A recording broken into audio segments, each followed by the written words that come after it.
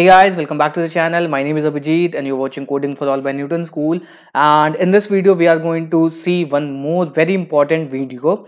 That's what are the 7 concepts which you must know for becoming a Django developer. और अगर आप पहले से ही Django developer हैं और अपनी स्किल को और ज़्यादा इन्हांस करना चाहते हैं तो वो ये 7 कॉन्सेप्ट्स कौन से होते हैं जिनको यूज़ करके आप बहुत एक नेक्स्ट लेवल पे अपनी स्किल को लेकर के जा सकते हैं. ठीक है.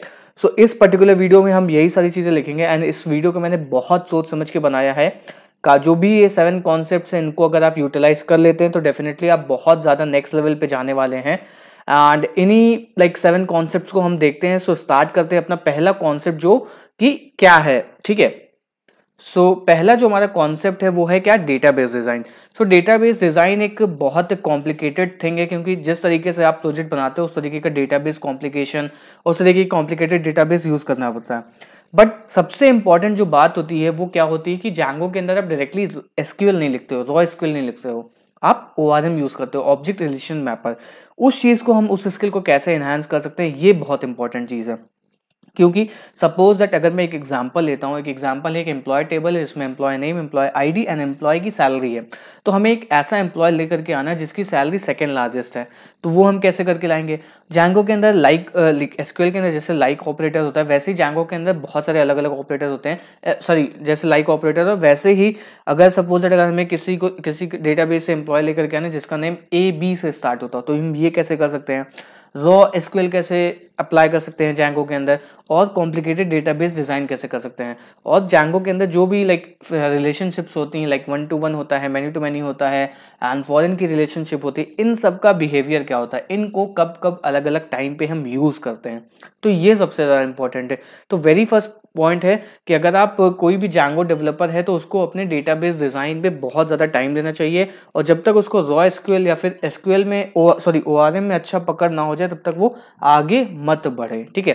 Coming to the next point that is authentication and authorisation. ये बहुत इंपॉर्टेंट है क्योंकि Django के अंदर जो ऑथेंटिकेशन है वो ऑलरेडी बहुत पावरफुल है एंड उसको बहुत ज़्यादा लोग यूज़ करते हैं एंड इतना ज़्यादा पावरफुल है कि मतलब एक फ्रेमवर्क के अंदर ऑथेंटिकेशन ऑथराइजेशन मिल जाती है तो क्या चाहिए फ्रेमवर्क के अंदर, है ना. तो ये कैसे एप्लीकेबल है एंड उसके अंदर हम कस्टम यूज़र मॉडल कैसे लिख सकते हैं अपना, क्योंकि Django का जो यूज़र मॉडल होता है उसमें कुछ सेट ऑफ फील्ड्स मिलती है एंड उसको हम ओवरराइड कैसे कर सकते हैं.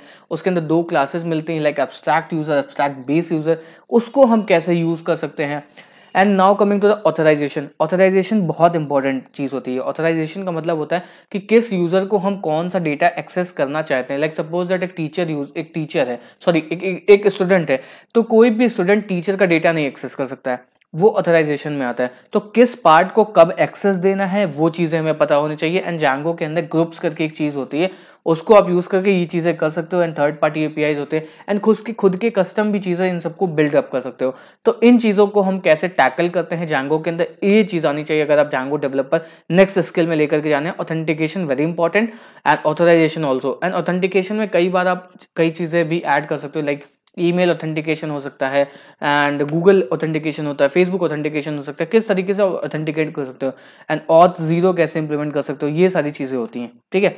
Coming to the third point and how to serve static files. क्योंकि मैंने बहुत सारे Django डेवलपर को देखा है जो भी मेरी कंपनी में आते हैं एज अ इंटर्न, उनको मैंने पता है वो स्टैटिक फाइल को नहीं सर्व कर पाते. मतलब वो डायरेक्टली वहाँ से सर्व करते हैं. Django के अंदर स्टैटिक फाइल को सर्व करने का एक अलग ही तरीका होता है कि आपको settings.py में जाकर के सेटअप करना होता है और उसके बाद जो मेन url.py करके फाइल होती है वहाँ पे भी स्टैटिक जो पाथ होता है उसको सेटअप करना होता है. तो उस चीज़ को हम कैसे सेटअप करते हैं ये बहुत इंपॉर्टेंट कॉन्सेप्ट है, ये भी आना चाहिए. ठीक है. Coming to the next point, deployment. ये बहुत इंपॉर्टेंट है. डेप्लॉयमेंट भी बहुत इंपॉर्टेंट है. कई लोग Django के वेबसाइट बना लेते हैं, हर एक चीज़ कर लेते हैं, बट उस पर्टिकुलर वेबसाइट को कैसे हम डेप्लॉय करते हैं ये नहीं आना होता. Not on Heroku, I am not talking about Heroku पे डिप्लॉय करना इज़ वेरी ईजी. बहुत ईजी है कि आपको बस एक प्रॉक फाइल करके एक फाइल बनानी होती है एंड उसमें लाइक अपने WSGI का पाथ देना होता है, requirement.txt करके पुश करना होता है, वो ऑटोमेटिकली Heroku आपकी सारी की सारी चीज़ें कर देता है। But how to actually deploy ना VPS पे हम कैसे डिप्लॉय करते हैं, कैसे हम Nginx को सेटअप करते हैं, कैसे हम गोनिकॉन को सेटअप करते हैं, ये इंपॉर्टेंट है, ये बहुत ज़्यादा लाइक इंपॉर्टेंट कॉन्सेप्ट है। अगर ये सारी चीज़ें आपको आ जाती हैं तो बहुत ईजी तरीके से आप नेक्स्ट लेवल पे जा सकते हो एंड अच्छा लाइक एक चीज़ इनहांस कर सकते हो, क्योंकि deployment is a very must to have skill. अगर आप एक जैंगो डेवलपर हो, अगर आप एक बैकएंड डेवलपर हो, तो डिप्लॉयमेंट आपको ज़रूर से ज़रूर आना चाहिए, ठीक है। Now coming to the next point which is integrating third party APIs। ये भी बहुत इंपॉर्टेंट है, हर चीज़ इंपॉर्टेंट है जैंगो के अंदर, एक डेवलपर के लिए हर एक चीज़ इंपॉर्टेंट होती है, ठीक है।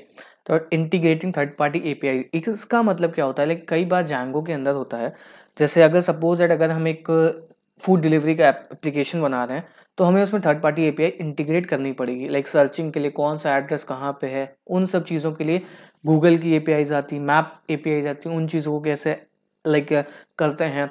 एंड कई बार हम लाइक जैंगो का जो मेल होता है उससे हम लाइक 1000 10,000 लैक्स ऑफ मेल एक दिन में नहीं भेज सकते हैं, उसके लिए हमें एक थर्ड पार्टी API इंटीग्रेट करनी होती है। लाइक सेंड ग्रिड हो गया, सेंड मेल हो गया, बहुत सारी थर्ड पार्टी API होती है। उन APIs को हम कैसे इंटीग्रेट करते हैं। और भी अगर आप पेमेंट गेटवे इंटीग्रेट कर रहे हो अपनी जैंगो की वेबसाइट में तो वो भी एक API होगी, थर्ड पार्टी API। या फिर इंस्टामोजो, रेजर पे, इन सब चीज़ों को कैसे आप ऐड करते हो, इंटीग्रेट करते हो अपने जैंगो एप्लीकेशन के अंदर। तो आपको बहुत ज़्यादा लाइक इतना कोड रीडेबल होना चाहिए कि आप जैसे इंग्लिश लैंग्वेज या फिर कोई भी जो भी लैंग्वेज आप पढ़ते हो उस लैंग्वेज को आप कैसे आराम से पढ़ सकते हो, उसी तरीके से आपको कोड को पढ़ना चाहिए जैंगो का। एंड वो चीज़ें आप एक चीज़ ट्राई कर सकते हो, दूसरों का कोड गिटहब में पढ़ सकते हो जाकर के वो कैसे कोड लिखते हैं।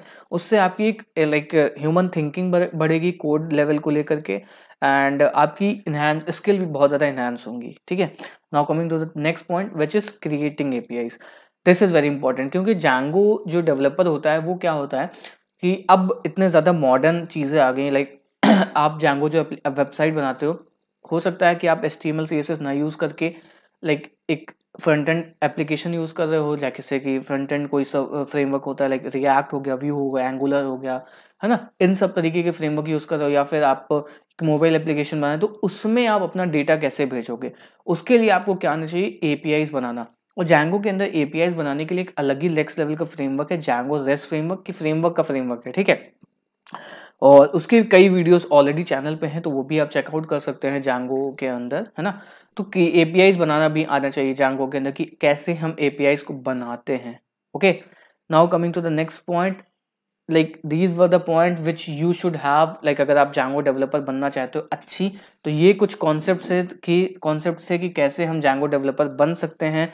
Okay, now coming to the very like good to have, अगर ये स्किल्स आपके पास हैं तो डेफिनेटली वेरी गुड है ना। सैलरी आपको आना चाहिए, पीरियोडिक टास्क कैसे रन एग्जीक्यूट कर सकते हैं, है ना, टास्क क्यू कैसे बना सकते हैं, चैनल्स यानी वेब सॉकेट्स कैसे ऐड कर सकते हैं, docker which is also very important point अगर आप like automatic CI/CD pipeline buildup कर रहे हैं, ठीक है, या फिर ऑटो डिप्लॉयमेंट कर रहे हैं, या फिर एक लाइक कंटेनर बना रहे हैं, कंटेनराइजेशन कर रहे हैं जैंगो एप्लीकेशन का, तो वो डोकर होता है, वो कैसे आप लाइक ऐड ऑन कर सकते हैं। And the fourth next point is any front end framework.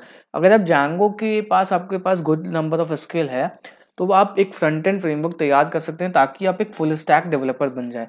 Full stack developer वो पर्सन होता है जिसको back and front end both technologies का अच्छा लेवल ऑफ नॉलेज होता है ना। तो आपको फ्रंट एंड फ्रेमवर्क कोई भी आपको आना चाहिए, अगर आप गुड टू हैव, अगर तो उससे आपकी जॉब बहुत अच्छे लेवल पे लग जाएगी। अगर आपकी जॉब है तो आपकी सैलरी में अच्छा एक हाइक आएगा, ठीक है। तो ये थे कुछ पॉइंट्स थे कि कैसे आप जैंगो के अंदर मस्ट टू हैव स्किल्स है। And this is it for the video. And one more very important announcement कि जो ये वीडियो है ये आप तक न्यूटन स्कूल की वजह से आ पा रहा है। सो आखिर न्यूटन स्कूल है क्या, उसको हम देख लेते हैं। सो न्यूटन स्कूल बेसिकली एक ई-लर्निंग प्लेटफॉर्म है जहाँ पे आपको कंप्लीट फुल स्टैक डेवलपर बनने की ट्रेनिंग दी जाती है।